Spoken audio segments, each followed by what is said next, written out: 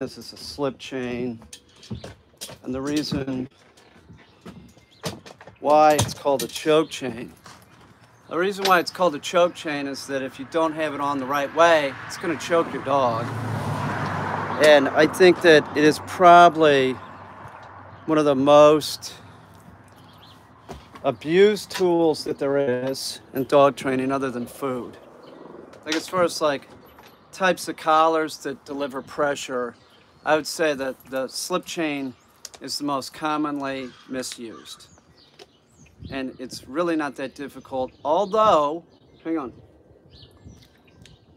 I do not send dogs home with slip chains, and the reason why is that it might take a minute to learn and a lifetime to master. Now, my dad, this was his favorite training type of collar, was a slip chain. It has its advantages. One, if it's a longer type one, you can even use it as like a short leash. Just grab the ring. But the advantage to the slip is that it makes like a growling sound when it's used properly, and you deliver pressure with a quick snap. Now, if you don't have a quick snap down with a buckle collar, you're not going to be able to do it with a slip. So I'm hesitant to even consider sending a dog home with a slip, because also you take it off the dog right after training and you put it on the dog during training, so it's coming on and off, and people don't know what they're doing, and they forget that it has to go on one certain way and one certain way only, or you choke the dog.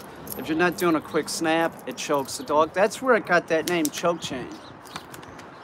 It's a slip chain. It's supposed to slip. Slips real fast, makes a growling sound. It's like that, and you're done, okay? So it's a very effective tool, and I'm using it with the Vizsla because I'm not getting what I want from the buckle collar, which it's a bird dog, so it's not a surprise. But trying the buckle collar. But I need the Vizsla to be healing, because dog training is sort of asymmetrical, in that if you get them to do one thing that they're not doing well, then they sort of like step up to bat with the other stuff. So he's a shitty healer. So the owner had warned me about that. He said, yeah, I need the dog to heal. So I think healing is a thing that a lot of owners really don't get. There's a lot of dog trainers out there. They think heel is on either side or just around you. You're dealing with a dog trainer that isn't training your dog to do a specific heel on the left-hand side. That's not a dog trainer, it's probably a dog whisperer. If you're dealing with somebody that's putting a head collar on your dog, you're not going to train the dog to do a proper heel that way. That's a passive method. Good luck, good luck. This dog will be healing like a champ when he goes back. The other problem with the Vizsla, Lutzi, is that what he does is he's like, you try and walk him and he's just looking all around, right? Like, he's not paying attention. He needs to pay attention to the heel. So if the dog's head is turned and you're walking this way, hey, Dick, we're walking this way. You're going to trip over a log or something. He needs to get this together. So we're going to concentrate on this until the dog gets it. We're doing some other stuff, but there's going to be a concentration on this heel, because this is typical bird dog crap. Comparing him to Tonka at that age, oh, please. Tonka, when he was, say, 6 months old, I would give him a correction backwards. He'd stop for a second, lunge out. Correction, lunge out. This was like 2 seconds, he's lunging out. He's nothing like Tonka. This dog's older than 6 months, but even at Tonka at a year was just unbelievable to deal with. It's a very high drive, hyperactive dog. So this dog is a piece of cake. He will heal like a champ, no problem. But he does something similar to Tonka. Like, say I took Tonka at a year old, and I did. I took him to a high traffic area. He's not even close to Tonka. But I took him to Williamsburg, Brooklyn, around a bunch of people. Because Tonka was doing pretty good in one part of Brooklyn, but when I took him to a high traffic area, he was all over the place, looking at everybody. Really difficult to control. I'm a professional too. I'm saying this dog, Tonka was the most difficult dog I've ever known. I still have him, you know. At over 10 years of age, Tonka is more hyperactive than the puppy. It's the truth. Tonka, well, the puppy's the same way. Like the puppy, the Vizsla, I had to feed the same amount as like, I was gonna say Ike, but Gus the Labrador. And the reason for this is that the bird dogs are so freaking hyper that they just burn off calories. So he's getting like 2 chicken leg quarters a day. Tonka's getting that, but at this point he can put on a little bit of weight, you know, but it's hard with the young bird dogs to even like, good luck getting them fat. Maybe on dog food they'll get fat, but you know, his metabolism will change. But he's doing good. He's a lot easier to deal with than Tonka was. But I should talk about this real quick about the amount of food that you give, because it confuses people. It depends on the dog. You don't look at the bag of dog food, and you can't really do it that way. Like, if I just looked at the Vizsla, I would think, oh, he could probably do like 1 leg quarter, right? Because he's not that big. But this is a growing dog. He's an active dog, so he's gonna have to have 2. Okay, so you can't say, like, if you say, how much does my dog should eat, like, I don't know your dog. And you can't, it's not really breed specific. You don't want to overfeed them. You want your dog lean, that's for sure. Obesity in pets is very common. You mostly see that with food-trained dogs and dogs that are on pet food. Stop feeling guilt and feeding the dog because you feel guilt. If you feel so guilty, go work with your dog. You know, that might be a real good idea. Stop buying bark box. The dog doesn't need treats, it needs to eat. It needs to eat a healthy meal, not dog food. So it should be on raw diet. But you can't really, like, I certainly, if the Vizsla was 8 weeks old, I wouldn't be giving him 2 leg quarters, because the Vizsla would way too much for the dog to eat. Takes out his system and get enteritis. You don't want to overfeed your dog, and that's a real common thing with people. They overfeed. You can err on the side of caution and like monitor the dog's weight. And that's what I'm doing with the Vizsla. It's easy with the bird dogs because they're skinny. So you want to see a little rib, right? But you don't want to see too much rib. So say, it looks good right now, but say at 2 leg quarters should be sufficient. But let's say like in a week, I noticed that he's lost a little weight. What would I do? I'd add just a little bit more in because I don't want him to get diarrhea. So I might go to 2.5 leg quarters. Err on the side of caution. Don't give your dog diarrhea. And all dogs are different. They have different metabolisms. The bird dog, high metabolism. And also, the dog's working. So when they're working, they're going to burn more calories too. So it's really sort of like, I was talking to Craig. And Craig has a 140-pound dog. And the 140, I said, well, how much does that monster eat? And the dog only eats 2 leg quarters. It's eating the same amount as the Vizsla or Tonka. See the point? Different metabolism. So you can't really go on the size of the dog. That's not really the way that it works. Every dog is individual. Metabolisms are individual. The breed of the dog, that plays a part. The age of the dog.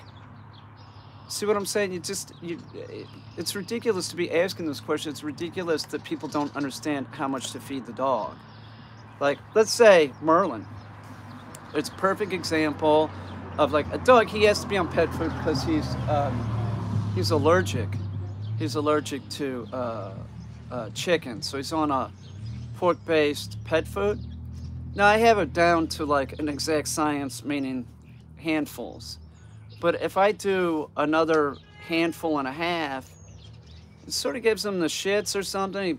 You know, it's just like you can tell. So if you are feeding your dog too much, you're gonna give the dog enteritis. You're gonna see sloppy poops and stuff. So really, you have to figure it out. Don't give them like, well, it's only a cup. You give them a cup more. It happened the other day. I don't know.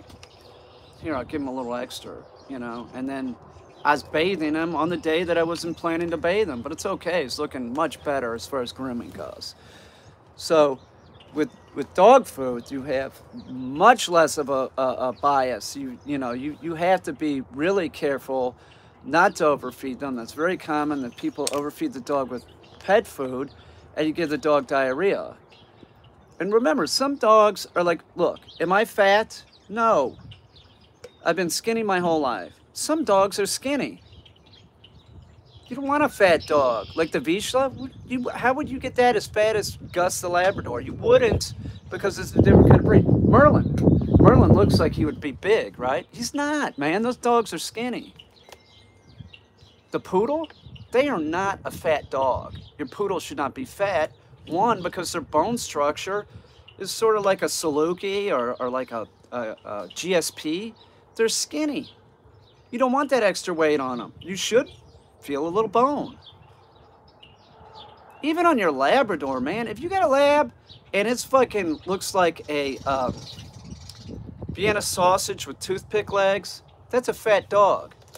Now, with that said, Labradors do have a higher fat content. You know, it helps them keep them warm in cold water and stuff, but you don't want your Lab super fat either. Man, I've seen dogs that are just so, I can think of some right now that I know that are just so overweight, they look so unhealthy. When I had Tonka as a puppy, people say, why aren't you feeding that dog? He's a GSP. Have you never seen a young GSP?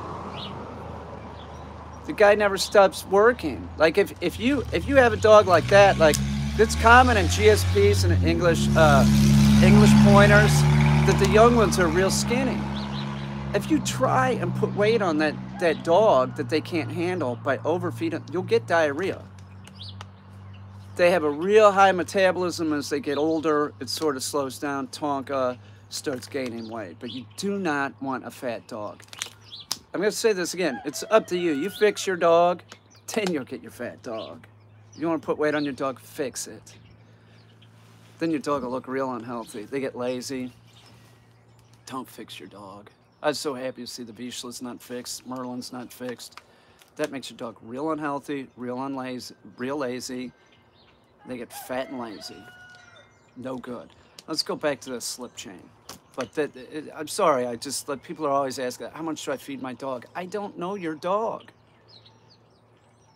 They'll say, how much should I feed my 16-week-old puppy? I don't even know the breed, idiot.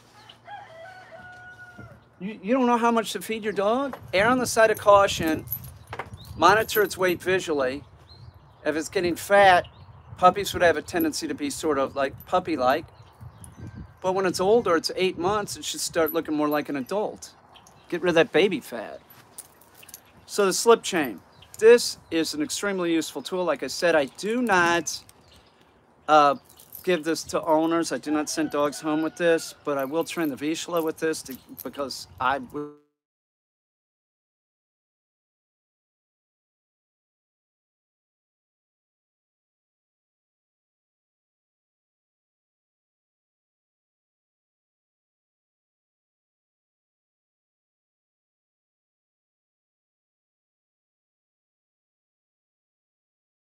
Dogs heal on the left-hand side, okay? So you train the dog to heal on the left-hand side. If you have 2 dogs, they both heal on the left-hand side. It's not that hard. I have videos of 5 dogs healing on the left-hand side. If you're working with a dog trainer that has dogs all circled around them, that's not really a dog trainer. That's a dog whisperer. That's bullshit, okay? All dogs heal on one side. Doesn't matter if it's 5 or 6, they all heal on the left-hand side. If you have one over here and over here, it ain't gonna work. Okay? And if they're all on the left-hand side, there's no jockeying for positions. It would be however it's set up. Oh, thank you. Thank you, Carlo Diaz. Okay, so appreciate that. So this is a slip chain, right? Now you're gonna want to practice with this before you put it on the dog, and you want to practice that hang on, dude.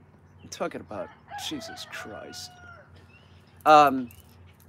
If you take this and you can find some kind of post to put it on, so you can get used to like here, like maybe if you do something like this, you take this. How are we gonna do this? There's no way to do this really. Well,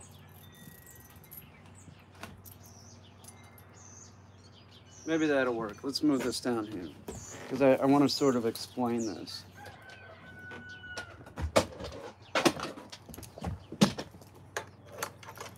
The problem is even if you know how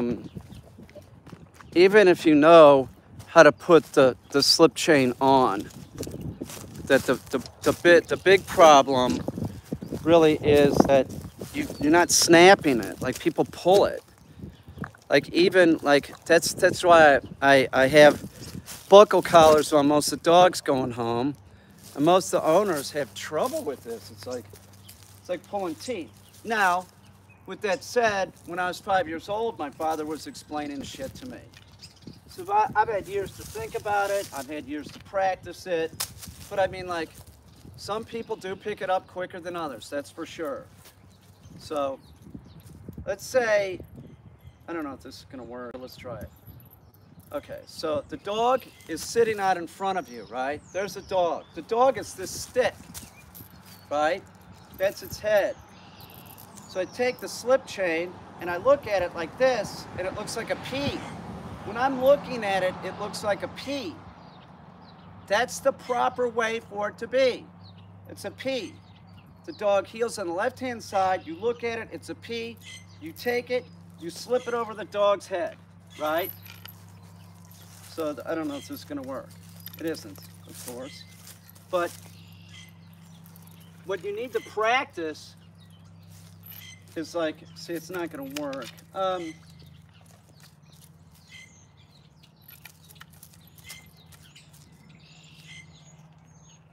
Well, it's not going to work. But what it is it's a quick, like it's loose, and then it's like this.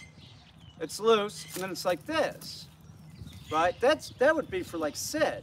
But say you're walking down the street with your dog, right? And it's not healing, it's going ahead of you. It's backwards like this, but you keep walking when you do it. So it's something like this. It'd be like this, right? It's not this. See how I pulled the stick out? It's not that. It's not a tug. It's a quick snap. That's all it is. It's snap, release, snap, release, snap, release. So you have to get in the hang of it. So you got to figure out some way to practice this. And looking for something. Well, anyway, maybe you can figure something out. But the point that I'm trying to make is if you don't, get used to doing that action with it, you're doing this, that's not it. It's like this. It's up, back, right? So it's loose. Or it's like if the dog's going forward, it's back like this and forward. Do you see what I'm saying? So it's loose, but the dog starts going forward. It starts getting tight. Before it gets real tight, it's backwards, right? So it slips, and it makes a growling sound when it slips. It's a very effective tool. It is. It's a very effective tool. But if you put it on the dog, listen up. Not like a P, right? Let me show you. So, see, if we're looking at it, the dog's sitting over there, right? and you're looking at this, right? This can sort of make a P, right? That's the proper way. Your dog's on the left-hand side, it makes a P. If you do it like this, that's not a P. That's not a P. You put this over the dog's head like this, you know what happens? It chokes the dog, it gets stuck. It gets stuck. Don't do it. Let's see if this slips over my head. It does. Another thing, so you're walking with the dog. Wait a minute, is this on the left hand, right, wrong side? That's a P. So, okay. So I would be the dog, so it'd go like this, right? Okay. So, I don't know if this is right. So, it's like this, right? So it's really hard to do on me. I'm gonna have to go get a dog, right? It's not working because I can't see what I'm doing. I don't know if it's backwards or not. The other thing, I'll go get a dog. Let me go get a dog. You want me to go get a dog? Let me go get the Vizsla. Lutzie's a pain in the ass. Let's go get Lutzie. Hang on. But it'll be easier to explain everything, okay? It's a very useful tool. It does not choke the dog. It should not be choking the dog ever. Ever. This is not that hard. Remember, the dog's on the left-hand side. You're looking at it. It looks like a P. Slip it over the dog's head. Let me go get Lutzie. I'll show you a couple other things.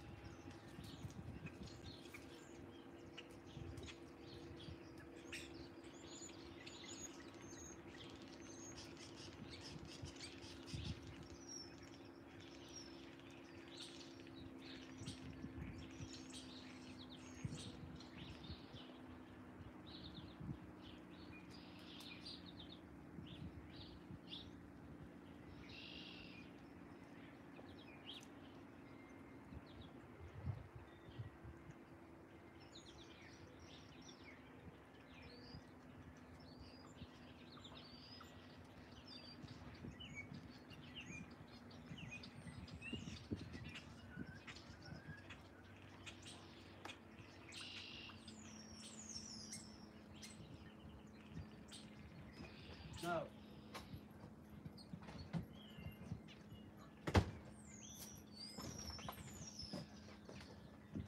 Lutzie. No, heel.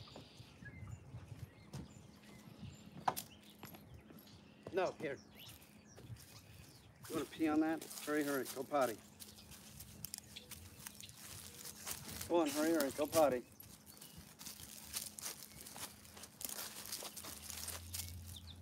Hang on, go over here, pee on this. Hang on. Hurry, go potty. Your dog needs to have a potty command to learn to know heel too, by the way. So, this is Lutzie. Lutzie, like I was thinking about it yesterday, I'm like, man, maybe I should try to slip with him. I need to move this along quicker. No, Lutzie, here, heel, come on. Sit, no. Lutzie, sit. No, sit.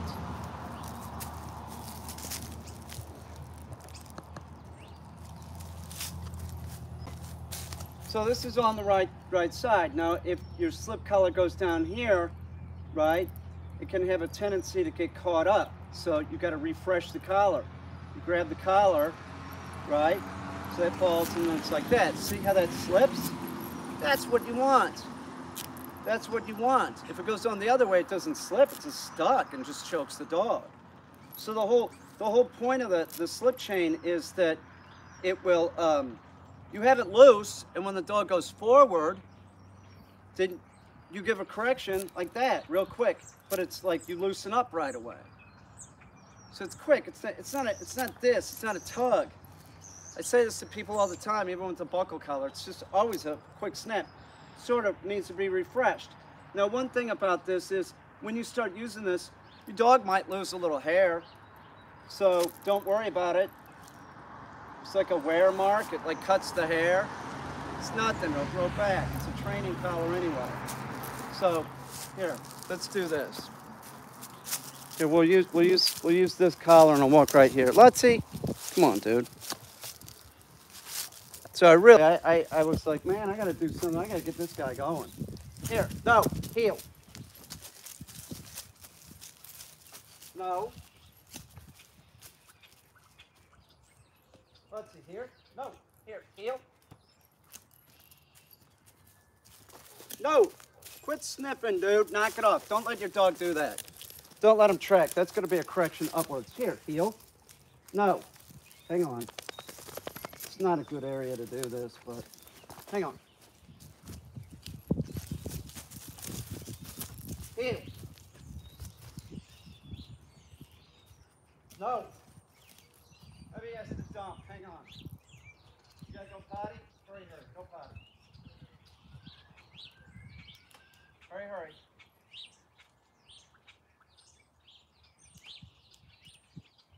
Go on. Hurry, hurry. Go potty.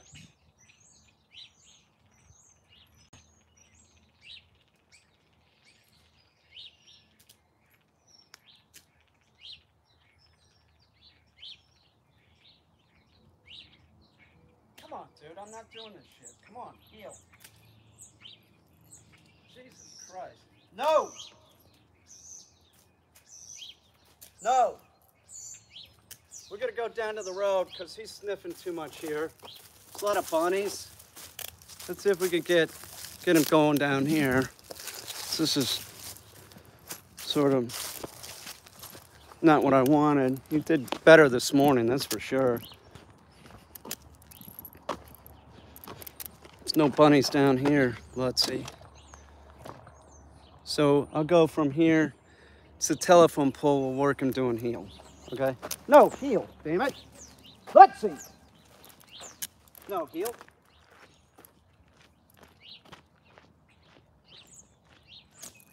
Heel. No. Heel. No. Notice how he's stopping now? That's what I want. Inside turn. No. Heel. Heel. No.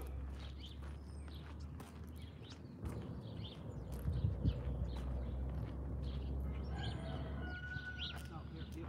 Come on. See where my hand is?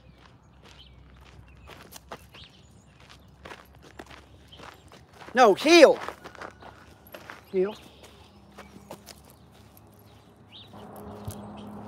No.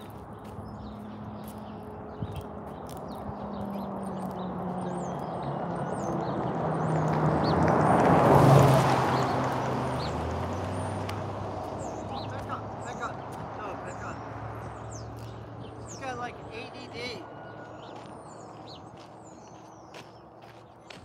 That's much better. No, heel. Good.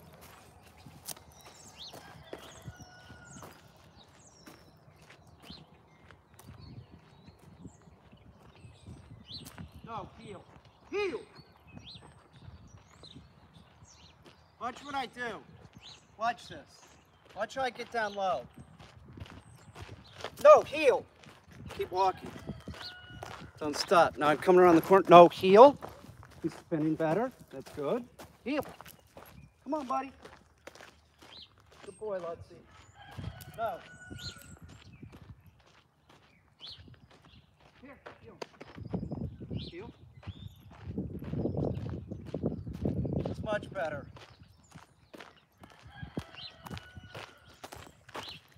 No, heel. No.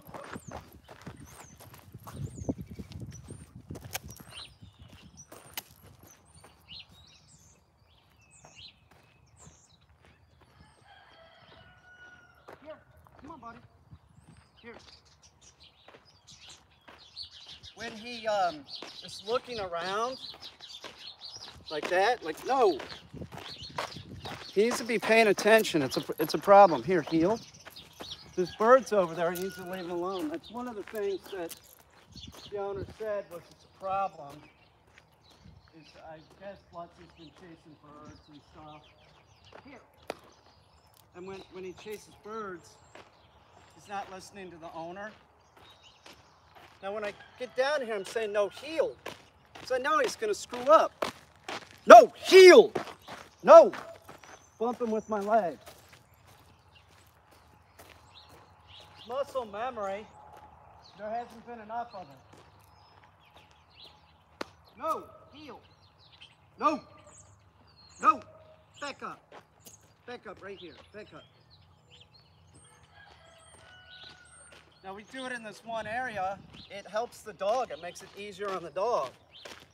Don't think you're gonna teach the dog to heel on a walk. It just isn't gonna happen. Let's leave it alone. Come on.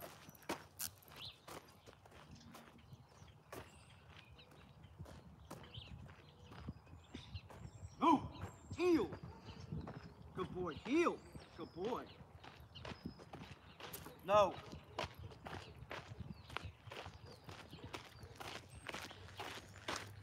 No. No, heel. Bumping him with my leg.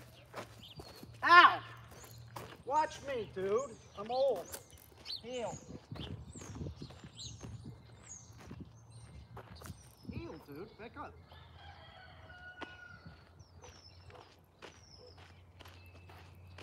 He's not bummed out. Somebody's crying, oh, you're being mean to him. He's not bummed out. Here, heel. Heel.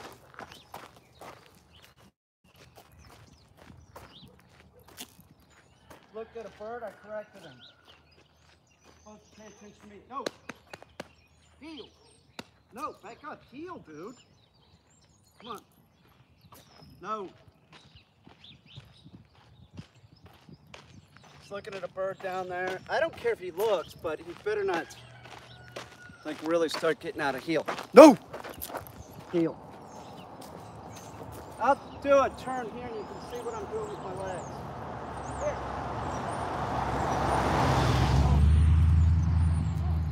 Hey, back up. Heel. Heel. No.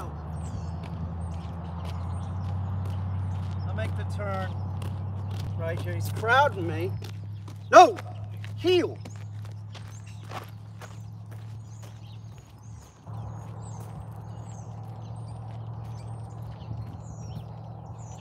Here. Back up. Come on, heel.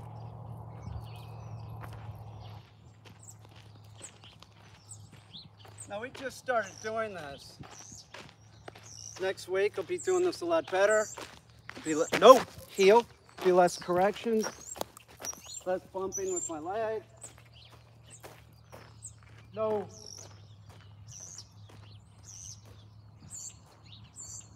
No, heel. Let's see. Heel.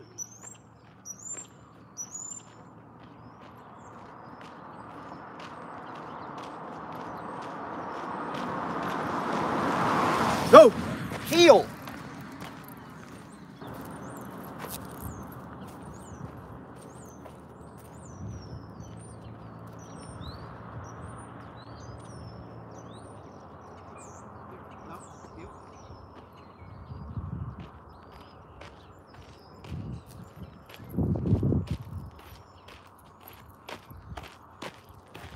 Gets more relaxed, I can switch to this arm. Hey! So I'm gonna reposition my leash. No, heel.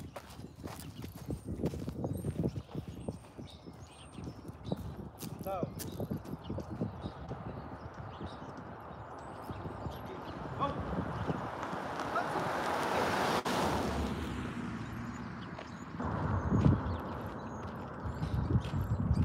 like these bird dogs are sort of hardwired to be dominant, so they're sort of naturally sort of disrespectful at first. He's really typical of a bird dog. So here, say he's just looking off. Sit. No, sit. He's supposed to be paying attention to the handler. Here, let's move out of the shade here. Here.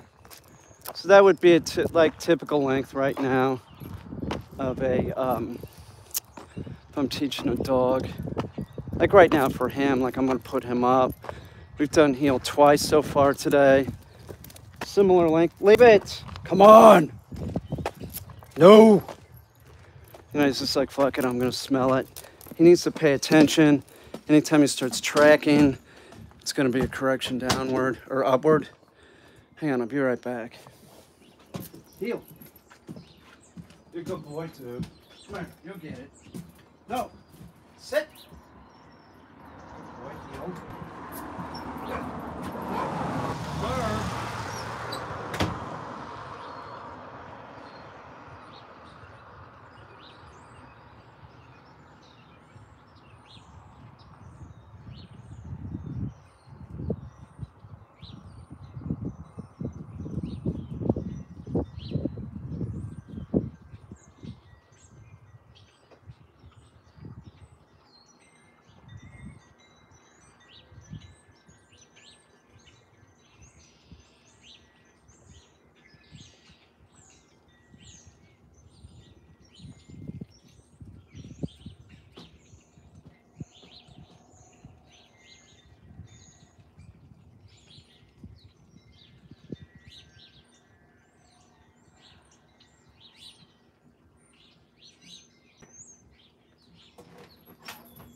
Here I come.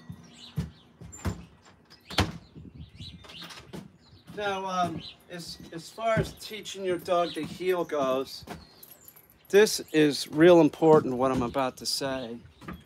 So listen up. You want to teach your dog to heel, all right? And you go out there and you're like, God, this is hard, right? You're damn right it is, you know? And I'll tell you something, you ain't gonna teach him to heel. That dog did not learn to heel with these 2 lessons today or the lessons I did before. So I'm saying this, and I cannot express this enough. We will do this for miles and miles in one area. Day after day, and then the dog starts getting it. The dog's better than he was. But it's a bird dog, and it's just like, that's it. You're gonna teach a dog to heel. It's gonna, you know, it's gonna take some work.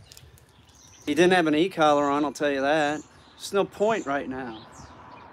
The physical correction is the thing that really gets a dog. You know, the e-collar has its advantages, but if you use it wrong, you're just gonna screw it up. You use it too high, you're just gonna make it more difficult for the dog. You're not going to teach the dog to do this. You know, we'll bring in an e-collar at some point, but that's not going to get the dog to heel. And don't be unrealistic. Do not take the dog on a walk and think, oh, I'm going to try and get the dog to heel while it's going on a walk. No, you do it in one area, back and forth. That makes it easy on the dog.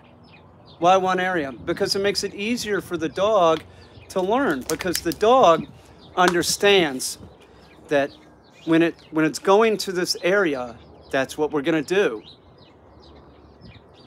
See what I'm saying? And it's muscle memory.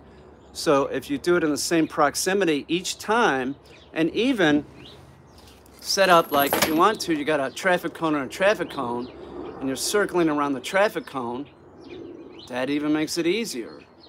So you want to train your dog in the same place every day until it starts getting it. And then you take the dog to a different area, and then you do the same thing. And when you go to the different area, it's going to be difficult again for the dog, and the dog's going to screw up. But you won't have to do it in that one area as long as you did it in the other area. You practice it there, and then you go someplace else and practice it. See what I'm saying? Like, so the dog really starts understanding that Okay, we're going here. I know what I'm gonna do. Like if I take it to the field, the dog knows I'm gonna do the dummy launcher. So you start building up muscle memory. You cannot do it by taking the dog on a walk. You want to pick, just depending on the dog, anywhere from 10 to 15 feet to 20 feet of area that you're just walking back and forth. And also the advantage to this is that you have the dog in a more controlled environment. So if you're going on a walk, there's all this stuff going on. I already have a dog that's like constantly doing this, right, with birds. So if you take it to like a high traffic area, you know, that causes problems. Listen, nobody has Tonka. So if I can train Tonka to do a wicked heel, you got to be able to train your dog to do a wicked heel, okay? So it just takes time and muscle memory, and it ain't gonna happen the first time. And it's a lot of walking. So I got bad hip and bad knees, but I still got to do it. It's my job.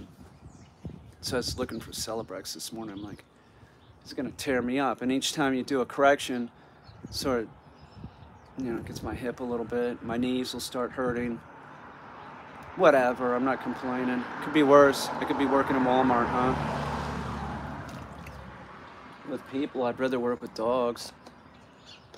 But you really, you have to, whether you're using a slip chain or, you know, whatever. And let me tell you something while we're on the subject of a slip chain. This is not dummy proof. This is why I do not send this home with dogs. And this is a type of training collar. You use it when you're training the dog. We're gonna get that dog on a buckle collar soon. Pressure is lifted upon compliancy. Did you hear what I said? You lift pressure with compliancy. Once the dog sits, you're not, no, there's no more pressure, right? Well, the same thing's true with the collar. When the dog starts functioning, you can switch into a regular collar. You might start using some type of pressure, like you use a correction with a buckle collar, but this is a collar that delivers a little bit more pressure, meaning it makes a sound, right? Makes that sound. It doesn't choke the dog if it's used properly. It only chokes the dog if you have it on the wrong way. So if the dog heels on the left-hand side, which it should, you make it look like a P to you, and you slip it over the dog's head. It should function great. You might have to refresh the collar if it's a little too high or a little too on that side, but that's how you use one of these. It's an effective tool. There's other things that are more dummy proof, like a Star Mark collar delivers pressure. That is sort of looks like a plastic pinch or prong collar. It's like that, almost, you know. You can really tell it's plastic, so, you know, you don't run into nuts telling you you're cruel for using a prong collar. Now, prong collars, I have no problem with those, but they are a training collar, and use them to train the dog. If you have a prong collar on your dog all the time, there's something wrong. Your dog isn't properly trained. Hi, Sparrow. How you doing? You doing good? Oh, hey, guys. How you doing?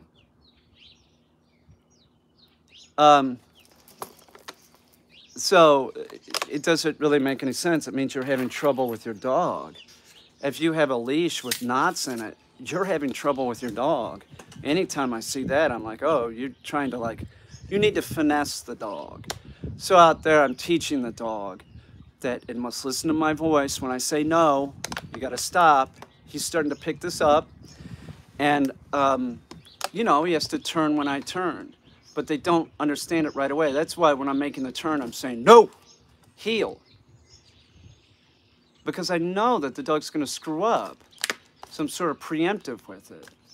I know he doesn't have it. There's not enough muscle memory. People say, you're saying no, but the dog's doing it. Yeah, well, I know where the dog's mind is going, and I know he's going to screw up. So I'm saying no. I see the dog doing one little thing. I'm like, no.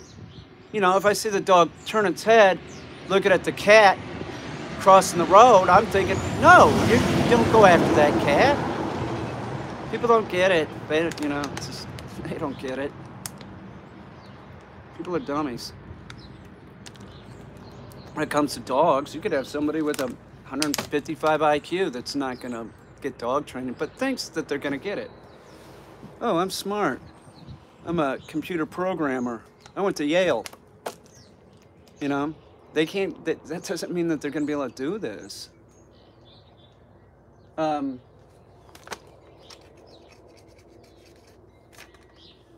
don't know. But the prong collars, I got no problems with them. The one advantage to the prong collar is that it goes around the whole circumference of the neck. So once again, like if you're using it properly, you're not going to hurt the dog's neck. It just kind of like tightens up real quick.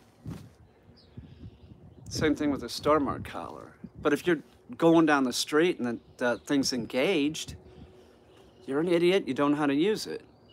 It's one quick snap. It's the same thing as this. It's always a quick snap, right? That's it. I found out who got COVID from my father-in-law's oncology partner was sitting next to him that night. No shit. And do we know what COVID it is? Do you know what strain it is? Young Hillsby, pharmacist general, the pharmacist general.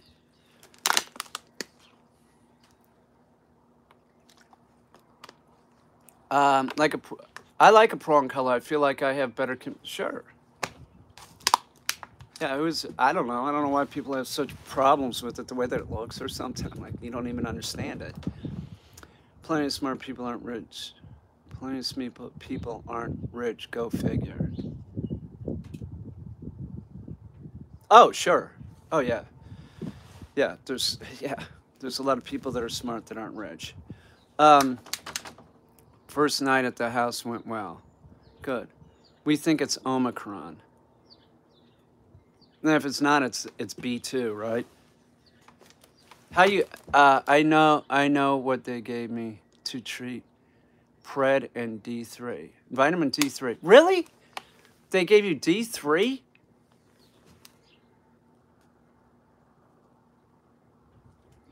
Vitamin D3. Maybe they think that you have a vitamin D deficiency. We just bought vitamin D at the store the other day. I did mega doses that the doctor gave me last year, like a prescription. I try and take them. I was looking for them. Maybe Destiny has them in her room or something, but I'll take D3. Pop a balloon with it. It's basic. Yeah. Interesting. I guess. Huh. Well, do you feel any better, Hillsby? It's too early to tell, probably, right? Pred to take down inflammation, I guess. Be right back. I need to call my mom. It's spring here. It is. What else about heel? Anytime, you just do it in one certain area until the dog starts getting it.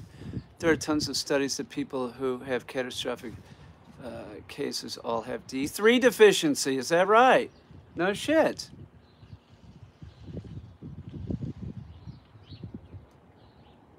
No shit. D3 deficiency is like really common where there's not a lot of, like it's winter and people stay inside.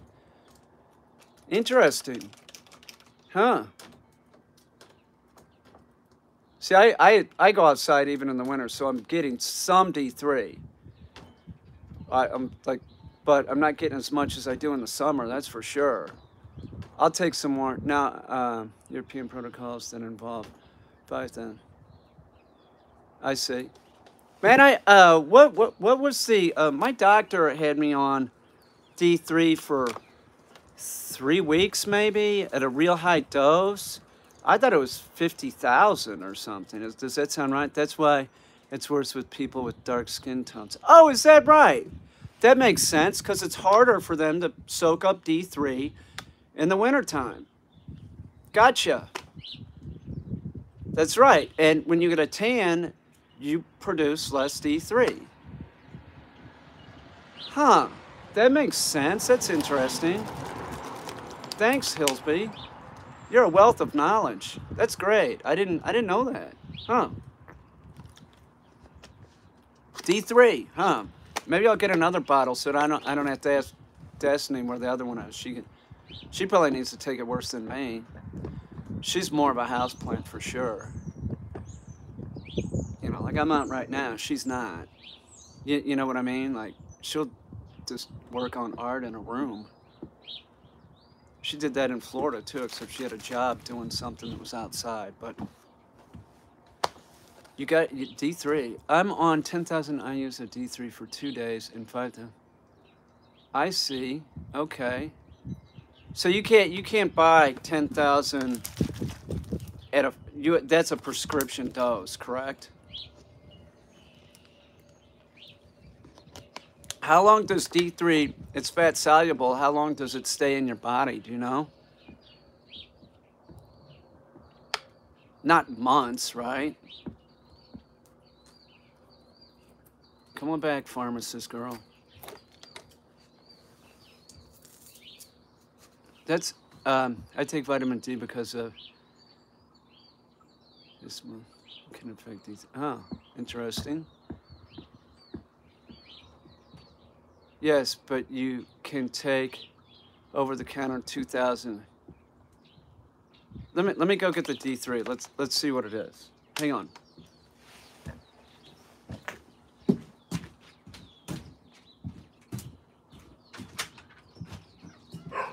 Quiet.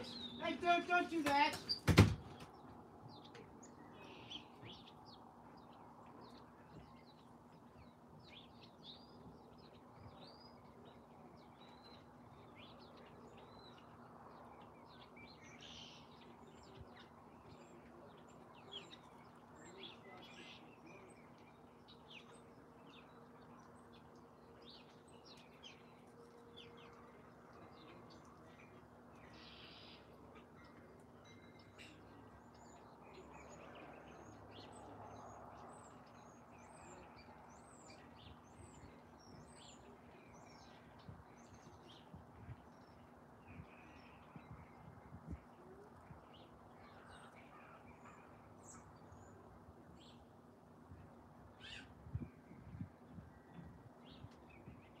Yes.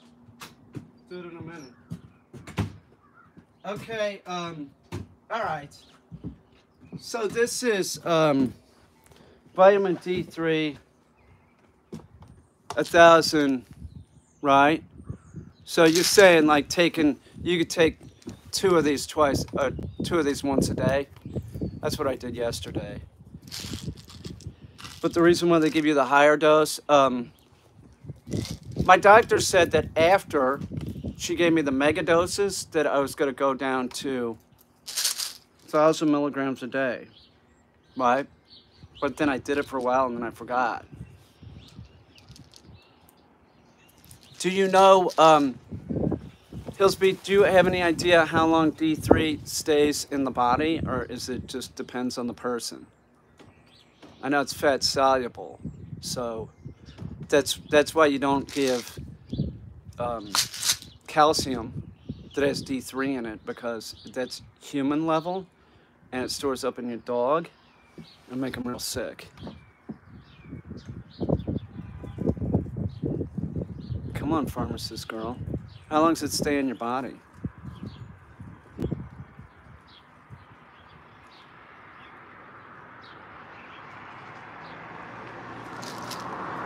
I wrote it up to it. Okay, hang on.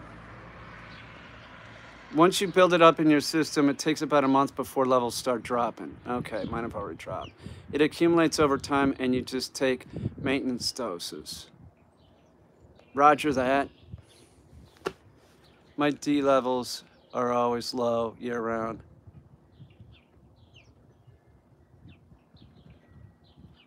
I don't know what that is. I don't know what that is.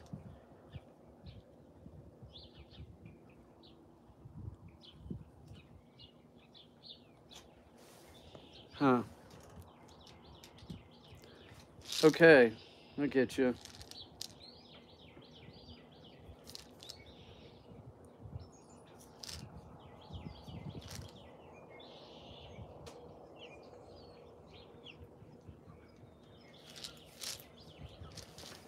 see what they were given. Hang on, let me see what they were given.